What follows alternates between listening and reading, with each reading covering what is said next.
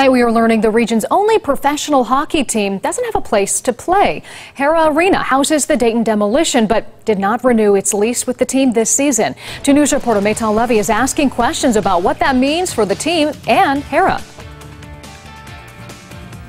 We've told you Hara Arena is struggling with financial issues. Now without a hockey team, this season some are worried the end is nearing for one of the oldest venues in the Miami Valley. The Dayton Demolition played their last game at Hara Arena in April. Professional hockey in Dayton has always been on thin ice, though. The Dayton Bombers, who played at the Nutter Center, left in 2009. The Dayton Gems, who played at Hara Arena, suspended operations in 2012.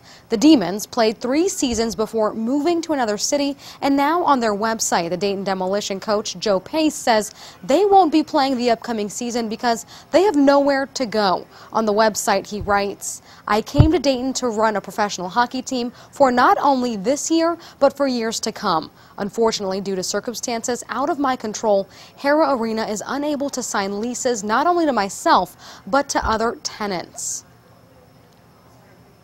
To read that letter in its entirety, go to WDTN.com. I also reached out to Hara Arena for comment and was told they'll announce something in August. We'll, of course, keep you posted.